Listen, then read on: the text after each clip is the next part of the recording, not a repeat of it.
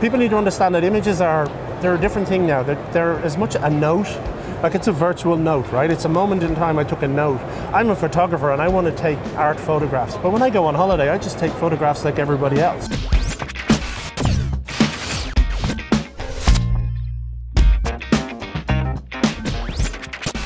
And now I have Simon Fitzpatrick, who is the Senior Director of Product Management of Mobile Imaging at Xperi. Hi, Simon. How you doing? Nice to meet you. Nice to see you. Now, I know you've been talking all about imaging here at Mobile World Congress. It seems to be one of the major trends here. How to improve imaging, how to make the cameras better. What are the trends that you see here? I think what we're seeing now is we're starting to get closer and closer on the mobile phone camera towards what the DSLR image has always done. There's always been a demand for fun features over the years, but when you boil it down to what people really want, they just want to be able to take good pictures. And I think some of the things that we're doing here with artificial intelligence and with computer vision have finally reached a level where we can make that more accessible for people. We can help people create great images. Now, it's not going to get rid of photographers because there's always going to be a market for people who can really be creative with any medium. And in fact, if anything, I think it'll help photographers because the more images there are, the more the really good ones will stand out. Right. You got to imagine that a camera, it's a representation of reality. It's not reality. Right. Actually, it's something that an engineer somewhere is interpreted as a reality because a camera sensor just sees grey, right? And it just interprets that in as a reality. So that's why we've got this continuous struggle to represent reality, but in a way that's almost ultra real, that makes you feel good, makes you feel happy. Because when you look at a beautiful piece of work, art, whatever it is, you can never really put your finger on quite why you feel good. It's quite subjective in a way, it's right? Extremely subjective. What you may think is a great picture, I may not think so, which is why like filters and those sort of beautification filters are really popular because everyone has their own opinion. Do you feel like that customization is also a major trend? Yeah, it's a massive challenge for us actually because years ago we got into issues because we developed the software in Ireland and we tested with Caucasian people in Ireland and all our detectors worked really well with Caucasians, but they didn't work with other. Oh, I know. My old camera was definitely racist. Exactly, but that's the thing. People say they automatically jump on racist. Actually, it's not because there's a Chinese development team is developing it over there, and they're not working so well on Caucasians. And that's a real challenge for us. So the things we're doing with AI is enabling that because we're able to tell more about what the person is, what their ethnicity is, how old they are, what gender they are. And that kind of enables us to deliver an experience which is much more geared towards the individual in the picture, but then also giving them the flexibility to create their own looks and feels. And one of the things we want to do in the future is look trading and making it really pop for people. Well, that's fascinating because it's also changing people's relationships with their photos. Now my photos are an extension of who I am. So that's why Instagram is so popular because all of my Instagram photos represent who I am as a person, right? So it's a more personal relationship. Very much so, and I think people need to understand that images they're a different thing now. They're as much a note, like it's a virtual note, right? It's a moment in time I took a note.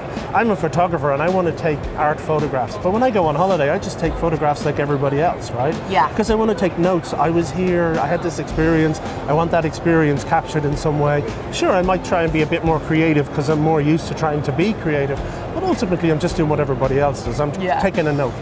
And what about dual cameras? I feel like that's a major trend I've seen out on the show floor. Yeah, it opens up new possibilities for us, because we now have a depth map. We have the possibility to see into an image as opposed to just a flat surface. And with that information, we can start to, start working with the geometry of the face, maybe taking a little bit of, make you look a little bit slimmer, or take those bags under the eyes a little bit better.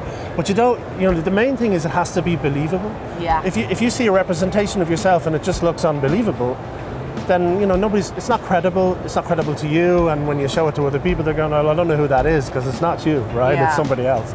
So, but depth gives us that. But then we also need to look at what AI can give us, because AI can give us more of the features of the face. When you add that to depth, you start to really pull out individual components of the face, and then you can start individually dealing with that. But that's not enough in itself, because in a mobile phone you have the challenge of it's a battery-powered device, so you have to deliver all of that in such a way that the battery doesn't go flat in 2 minutes. Exactly. Right? So it's not a simple matter. I think there's always trade-offs we're going to have to make. And Simon, I understand these trends. I understand enhancement. I understand the dual cameras. I understand better video. Explain this to me. I'm starting to see 3D imaging. Yes. What is the use case for something like that? Well, with 3D, there's all sorts of things you can do. So you can start, when you start to see a third dimension, you can start rendering that into a virtual world, and you can start creating experience that extend beyond the real and into a virtual world. So that you've got augmented reality and virtual reality. So you can start to capture more of what's in a scene, and you can render it, and if you're going back to a flat image later on, you can do more with that image. So you can almost recompose the image later on. Oh, I didn't like the angle on my face. I'm going to change it a little bit and do it over this way or over that way because that's my best side or whatever. So there's many different things you can start to think about delivering with the idea that you have a depth map and you have 3 dimensions. And as I say, you can really kind of, we don't really know where VR is going to take us. I'm not a big fan of strapping something to my face. Yeah. But where I do like it is when I can see through that thing and look into the real world and start putting things over it. So we talk about mixed reality, being able to render virtual objects. And we've started that with Pokemon Go, but we're going to extend beyond that into having things that can move in your real environment and fly behind an object and be rendered in such a way that you know that it's gone behind something and it sounds like it has, right? Because that's not a trivial thing. We take it for granted in the real world, but when you're trying to render it in a virtual world, it's not quite so easy. Well, I totally understand where these cameras are headed. Camera phones are becoming better and better and better. Will they ever replace DSLRs? That's a good question. I'm a photographer, so I like to think no, and I'll say a few reasons why. One is you're always going to want to put it in your pocket, which means there's physical limitations on what a camera can do, what a lens is, because ultimately just as sound is about the movement of air, the capture of images is about being able to get light onto a surface that captures. And the lenses and the geometry of the lenses plays a big role in that. And so having a big physical lens means you can capture more resolution, more detail onto the sensor surface. And a bigger sensor with bigger sensor sites also gives you the ability to do that with much better fidelity and much more realism. And you have more options. So we can simulate that, we can approach that. I think we'll get damn close to it, but ultimately I'd like to think there'll always be a role for the SLR, but maybe that's the sentimentalist in me, I don't know. Yeah, maybe. And Simon, here we're Tech the Lead, which is play on words for take the lead. Yeah. So how does Xperi play into taking the lead in imaging? I think we've got a really exciting place now with the incorporation of DTS into the family, and we've got the FotoNation guys and InventSAS. We've now got pieces of a very complex puzzle that we can bring together in a very exciting way. Because with InventSAS, you've got this stackable semiconductor technology. Yes. We talked about it being so boring, but it is watching paint dry. But you know what? The boring stuff is really important. Being able to do it with low power, really compact, is very important, because ultimately the form factor we're all used to, the mobile phone, who knows, 5 years, maybe 10 years, it'll be something you wear, it'll be a pair of glasses with an imager in it. And so we're in a great position to help that happen because of the InventSAS technology. And then with the FotoNation technology, we've got the image processing architectures, we've got the IPU hardware, which is enabling you to do that with really low power. Nobody wants to wear a battery on their head that makes you do this. Exactly, right? Even if it takes amazing photos. Exactly. So you need to be able to miniaturize it, and it has to be small and fit into a small footprint. And then when you add to that the capture of sound and the rendering of sound in the real world and the virtual world together in an augmented way, so you've got 3 really important pieces to delivering a future, and I'm really excited about where we are as a company.